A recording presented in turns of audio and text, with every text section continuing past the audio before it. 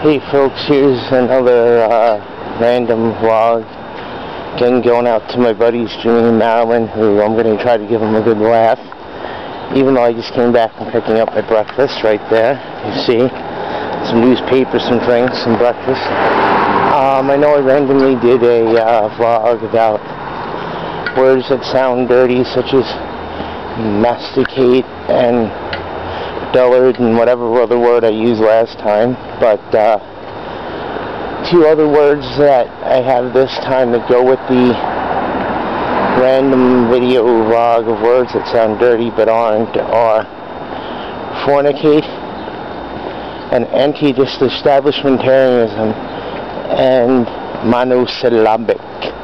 Those are words that sound dirty but really aren't. Trust me on this one, folks. If you don't believe me, look them up. You'll find them in a dictionary, I'm pretty sure of that. Peace.